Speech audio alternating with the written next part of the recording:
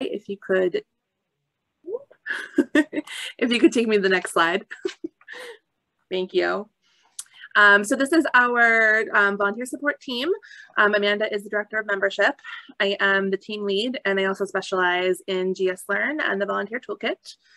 Michelle Moulton is one of our volunteer support specialists who specializes in new leaders, along with Anne Marie. Dee Dee Rice specializes in troop banking, and Juliet's are individual girls. And Carrie Zames is our troop travel specialist.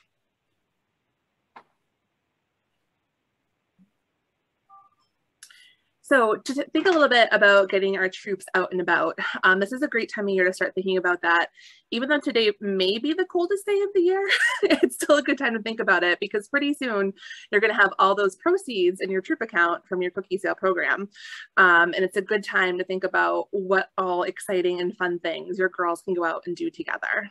I pulled this chart right from our troop packet, which I'll have a link for you on the next slide so you can see where that is. But this is our Girl Scout travel progression chart. And this is a really good way to think about travel with your girls, getting out in the community, because it kind of breaks it down to where to start to get them all the way up to independent travel.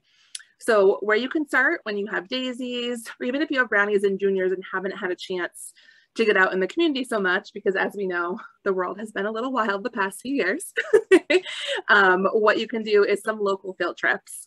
That's anything that you can do right within your community. You can take a walk to the park, have a little picnic together, schedule a time to visit your local fire department or police station, kind of get a sense of what that civic engagement looks like in your town. That's a great place to start for local trips, and to give the girls just a little bit of a tease for what it's like. They can go do some travel with Girl Scouts. Up next, you have day trips, which is something that takes just one day. You can go to your destination and come back. Even though we have lots of nice rural places here in New Hampshire and Vermont, we're within driving distance of lots of really fun things we can do with our girls. I think of anything from doing like a baking class at King Arthur Flower in Vermont, or taking a trip down to Boston and going to that flower show they have every spring, which is a super fun time for girls of any age. The great thing to keep in mind too is not to be deterred by the cost of things, especially call ahead, let them know that you're a Girl Scout troop, it's a nonprofit organization, ask if there's anything they can do to help you out with the cost. I know from the past attending the flower show, they've been really generous in the ticket prices if you just call ahead and talk to them. After you do some of those day trips, the next step for your travel progression is doing an overnight of 1 or 2 nights. This is a great time to use one of our camp properties, get a sense of what it's like for camping, give the girls a little taste of that, or do something a little closer to home. You know, get an Airbnb, do a couple of days so you can try that out with them there. From there, we move on to regional trips, which is where you spend 3 or 4 nights away. I want to give a shout out to the Rocking Horse Ranch, which is in New York. I bet we're going to see lots of like excitement like in the chat and the videos when I mention that, because I know a lot of troops go there and they have a fantastic time. I see a question in the chat. I will get to you after I'm done talking here, I promise. Those regional trips are kind of a great way to take it to that next step. Once you've done a regional trip, you're kind of feeling like, okay, I know how the girls behave when we're overnight together. We have a routine. We know what we're going to do for our mornings. We know what to do for the evenings. We know who needs to kind of like, you know, have their sleeping bag over here and their sleeping bag over here, and who wants to call their parent at night. You have it all down pat. You can start doing those nice national trips. And like Tricia said earlier, we do have that national convention coming up in 2023, which is a great national one to start planning for. International trips are super fun. We've had troops go to London. We've had troops go to Paris. You can go to Our Chalet, which is in Switzerland, I believe. Could be wrong. Yes. Go to Our Chalet in Switzerland, which is one of the Girl Scout World Centers. Lots of great places you can go abroad with the girls. And just think about what an amazing opportunity it is that they can earn that money and travel with their friends and travel with you. And what a great experience that could be for them to talk to people, you know, to experience, and then to talk to people as they get older for their college applications, for their job applications. Like, who can say that they did international travel before they graduated high school? Like, that's pretty fantastic. And then the last step in that travel progression is independent travel, which they can do with the Girl Scout destinations, which would mean they would go with other girls and with a council representative and a volunteer representative to support them. And they get to go and explore various places in the world. I know recently there's been a trip to Greece and a trip to the Galapagos Islands. So lots of exciting opportunities there too. Next slide, please. So when you look at what you need to do travel, in our council, we have everything that you need to get ready to get and to go right in our troop packet. So you can see that link right on top. It's girlscoutsgwm.org. But when you go there, you see volunteer on the top, you hover your mouse over volunteer, and then you click troop packet. And all of this stuff can be found right in the field trip and troop travel section. And we have documents that will walk you through everything from figuring out what kind of trip you want to go to what paperwork you need to submit to council, helps you figure out what your budget needs to be, helps you organize your emergency contacts. It gives you the health forms that you need. It's all really right there, which I find super helpful because when you're planning, you can print that packet out, go through it with the girls. Everyone can have an assignment from there and they can start planning together. The approval process for travel should be completed at least a month in advance. Ideally for these kind of like international, national trips, we do want to see a little more than a month of planning, but we understand that right now, especially with COVID, your timelines might be a little bit tighter. So if you're, you realize you have an opportunity that's coming up in a couple months, you want to seize it, that's totally fine. Just, reach out, start working on the paperwork, and we'll keep in touch with you and help you through that process. We have staff available that can help you answer any of those travel questions. Like I mentioned on our intro slide, Carrie Zames is our travel specialist.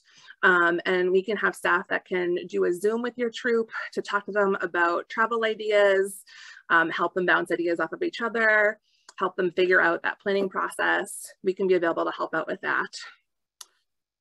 And just like I said, it's a great opportunity to use those Girl Scout cookie program funds and for the girls to get out there and see the world.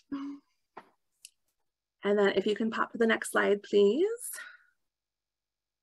And just wanted to cap on to my troop travel discussion really quick.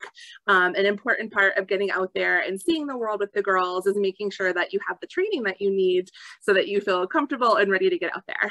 So for our new leaders who just started on October 1st, excuse me, we do have the Successful Leader Learning Series, which is required for you. And it is available, but not required for experienced leaders. But that's right there on GS Learn. So what you're gonna do is go to that same website, girlscoutsgwm.org, click My GS on the top right, click My Account, and then click GS Learn in the menu on the left. And that's going to take you right to GS Learn where you can see the Successful Leader Learning Series. There's some other little trainings in there from GS USA, and I'm working on uploading some additional trainings in there as well. Thank you for letting me spiel about troop travel. I did see there were messages in the chat, so I'm going to go and check those now. But if you have any more in-depth questions you want to go over, I'll be in a breakout room towards the end of our meeting today, so we can chat a little bit more then. Thank you. Thank you, Amanda. Lots of great information. I know there's probably going to be a lot of questions, so definitely check out the breakout room here in a little bit so she can help answer all of those questions for you. So now I believe we are going to turn it over to Karen Martin for program and property. Hi, Amanda. Thanks so much. If you don't mind moving to the first slide. So the first slide is our team, if you haven't met us. I'm Karen Martin, I'm the director, and there's a picture of me approaching the summit of Mount Mansfield on a very much nicer day than today. Jasmine Averbuck's our manager of outdoor program, and she is there leading a winter camping excursion with some girls at Twin Hills. Josh Doucette and Craig Leclerc are our property folks, so they keep all of the properties up and running. And then we have 2 program specialists and 1 program specialist, Laura Barrett, who does virtual for us. And then Ashley and Kristen do programs live and in person with all of our girls. And then we're starting to hire in our summer camp staff already. So it's not too soon to think about summer, but that's our program and properties team. Can I have the next slide? Tonight, I wanted to just share some upcoming programs. You know that the calendar on our website shares all of those upcoming programs. When you click on them, you get a description. And then when you click on register, it takes you to the registration page. So some fun upcoming things for our seniors and ambassadors. We still have the Astronomy Club, which is meeting every month and doing different projects. We have Mission Sisterhood and Justice as journeys that are being led with a focus on advocacy. So it's in collaboration with our Girls Rock the Capital Girl Scouts, but we've opened these to seniors and ambassadors as well, so that if they're looking at advocacy, maybe they're thinking about GRTC for next year, maybe they're thinking about getting involved, advocating for things, this is a great opportunity for them to join that. And then we've resumed the Hire Award info sessions. So if you have girls who are working on their silver or gold award, if they're thinking about that, then this is an opportunity for them to jump into a webinar, meet the staff who work with those girls, and then find out some more information about how to get started. If you're working on your gold award, how to get started and go gold, all of those sorts of things. For cadets, we're going to resume program training. So program A training will happen in Thetford coming up quickly. And then again, it will happen in Portsmouth, New Hampshire. So we're going to offer those two program A trainings as we move forward. Brownies, juniors, and cadets, we're going to do another round of badge blasts coming up this spring. It'll be robotics and robots. We're hoping to offer them in Portsmouth, New Hampshire, and Rutland, Vermont. We're also looking at resuming Winterfest and Winterpalooza. So Winterfest is for the younger girls, Winterpalooza for older girls. They come this year, it's in Bedford, New Hampshire. As you know, we move it around, but we always need to move to where there's a lake so that we can do ice fishing, which is one of the most popular things I think we do for Winterpalooza, right up there with the cocoa bar, the hot cocoa bar. And then all Girl Scouts, the GSUSA Tree Promise is continuing. That's right now a patch program that our girls can do on their own. And then we have every other month a workshop that we do a little bit of a focus. This month it's on working with your local tree and conservation commissions. So lots of great programs coming up. If you want to change the slide for us, Amanda. Awesome. So troop camping and property rental, I heard earlier tonight, people are starting to think about already fall camping and spring camping. So if you go to the website, you can see the property availability calendar. So we're really excited about that. When you click into it, it shows you which things are rented at which properties. So if you were headed to Twin Hills and you wanted to rent the Pixie Cabin, you can see maybe that Flask has already got it rented. So you can then transfer over and maybe rent the pavilion instead, or you can change weekends. But all of that is right online and transparent for everyone to see. So we do have the new property guide. So that's there to give you some descriptions and updates. Property rentals are still free if you're having a meeting on a property, and there's certain properties that are most available because they're most easily accessed, especially in the winter. And then new, the Camporee reservation form. So we've streamlined how to apply for a camporee and how to organize all of your paperwork and payment, all of those things. So there's now just a quick 2-page guide if you're just starting out planning a camporee, and the form is within the guide. And then coming soon, we'll have the equipment rental form. It's January, and we have 6 rentals for snowshoes in the next 4 weeks. So we're gonna just take the equipment rental form and make it one simple form. So if you're just looking for snowshoes, that's an easier way to do that. So lots of activity on our properties, even in the wintertime. So straight to the next slide, please. And then, of course, we always want to dream about summertime. So summer camp registration is open. I knew someone was asking about the camp guide. That's coming soon, but you can always get to all of these programs from the activities page on the website. So go to summertime and it will show you all of the different programs. So traditional day camp program where girls come for the day, they can ride a bus or they can get dropped off. Twin Hills, Seawood, and Kettleford are all operating this summer. The resident camp at Camp Farnsworth, so overnight camp, will be open July 5th to the 12th. Frolic is the 5th through the 8th. So if you're new to resident camp, Frolic is a week. It's actually 4 days where all of the campers have finished 1st grade through 5th grade. So they're younger than the typical campers at camp. and everyone in camp is that age. So if it's your first time at camp, it's a little bit of a shorter week. If you're new to camp, it's a little bit better with all the campers being about the same age. There's no big kids that might be scary, even though they're mostly friendly and helpful. And at the same time, the CITs will start that same week, and they're going to move in 5th and stay through the 22nd. So there's plenty to do at camp this summer. We also are continuing with the troop camping events. So Camp Farnsworth will have troop camping from July 8th to the 10th. That's a weekend when you can come with your whole troop. Meals are included in the dining hall, and we spread you out through the camp and you enjoy all of those programs. The troop camping overnights happen at the day camps. So Kettleford has 2 of them, Seawood has 1, and Twin Hills has 1. So there's an overnight. So we do them as a 1-night overnight, because if you're new to camping overnight with your girls, one night you can camp with Outdoor Adventure Workshop, which is an online training that's free. So you don't need to take extensive training to take your girls on the overnight, and our staff are there to help run the activities. We're also going to continue family theme camping weekends. So Camp Farnsworth has everybody's birthday and 4th of July weekend. Camp Kettleford's going to have 2 weekends, Winter Wonderland and Famoween. And then Camp Seawood will have Famoween, and Camp Twin Hills will have Winter Wonderland. So no matter how you're ready to camp, if you want to go for traditional camp, or if you want to go with your troop or go with your girls, there's lots of opportunities. Would you change that slide, please? There's also some new opportunities at camp this summer. So at Camp Twin Hills, we're going to offer 4 nights of what we're calling evening camp, where a girl can come with her adult and do an activity traditional to camp. So there's going to be terrific tie-dye. So for those 2 hours, they'll come with their adult, they'll do some different tie-dyes, they'll enjoy some other activities in camp, and that's her whole camp experience. There's 4 different ones that girls can sign up for with the adult of their choice and come to camp and just enjoy an evening at camp. For Camp Seawood, we're offering something for the older girls, travel camps. So just like traditional day camp, girls will come to Camp Seawood in the morning, but then they're going to leave on an adventure for the day and come back to camp to be picked up in the afternoon. So Surf to Sea, they're going to try some surfing. They're going to explore different beach communities. Art Adventure, they'll be doing different kinds of art in the local community as well. And then we have 2 different overnights.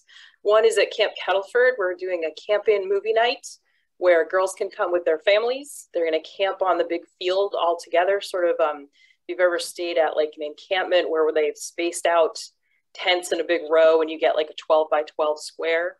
And then we're going to show a giant movie and then camp overnight. And Camp Seawood overnight is for girls independently to come. We're going to do owls, bats, and midnight snacks. They'll arrive in the evening time, stay up late, they'll do night hikes and glow in the dark things and make some midnight snacks, and they'll go home early the next morning. So some new things to enjoy as well. All right, can you change the slide, please? And that's it for us for outdoor. I think we have a breakout room. Is that right? So I'm going to hand this back over, I think, to Carrie's team. Thank you, Karen. And I'm going to have Christine Jones-Airy go ahead and join us and go ahead and go over this slide. So much, Amanda. So I'm excited to share a few other program offerings that we have coming from our events and marketing team. So the big thing that we wanted to highlight is our Global Leadership Conference returning in person this year. We're very excited to be back at the beautiful Salve Regina University. This weekend is for girls in grades 9 through 12, so our seniors and our ambassadors. Girls will choose from a range of over 50 different workshops. Their workshop sessions will last about an hour, and they'll get to cover some great topics.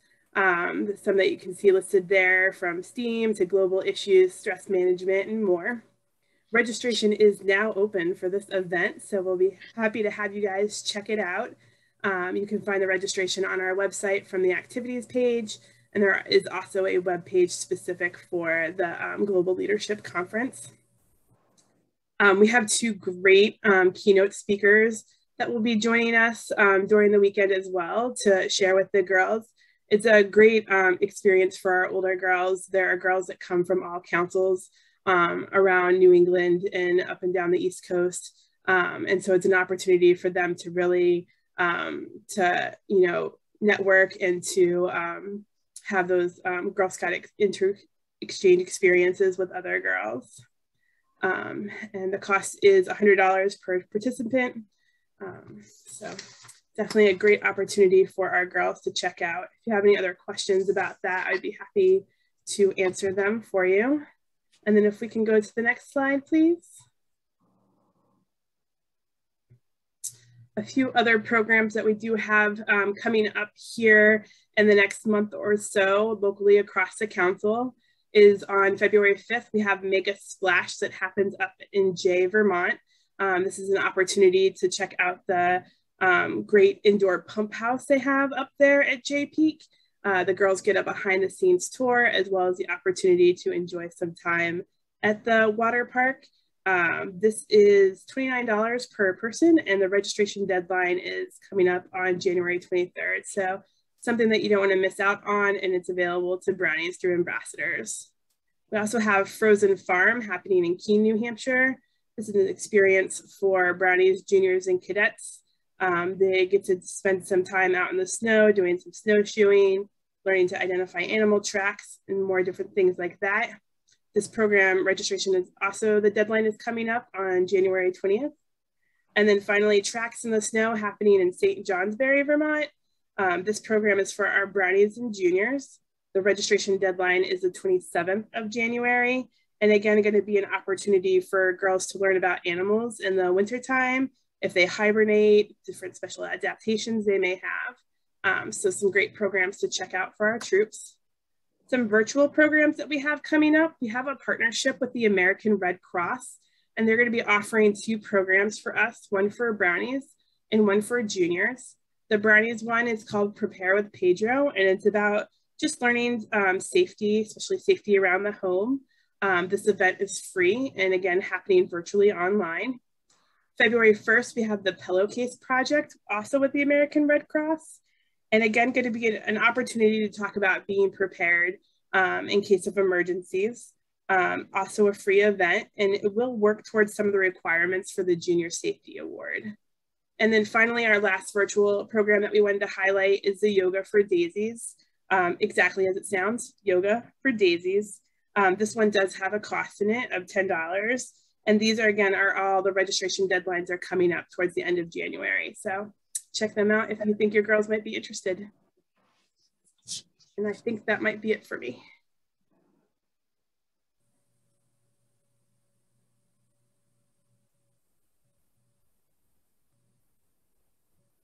Thank you, Christine. And now I'm going to check real quick. I'm not sure if product has any updates tonight, but they're definitely going to have a breakout room. I don't know. Always talk about cookies, Amanda. So I knew you could. Of course, absolutely. We devoted a whole month practically last month in December. Many of you were on that call. We did a lot of cookie updates then, but we just wanted to reiterate, obviously, we've started the sale on January 1st and initial orders are going through January 23rd. Robin and I are both on the call tonight, and we look forward to having a breakout session that anyone wants to join. The only other thing I think to remind folks is to make sure you're setting up your digital cookie site for your Girl Scout. Right now, it looks like we're trending ahead of last year for demand, which is great, but we know that participation is down slightly as of right now. So make sure that you're encouraging your girls to register for digital cookie, because it's a great and very easy non-contact way, especially to be able to be involved in the sale. So we look forward to answering any of your questions during the upcoming breakout session.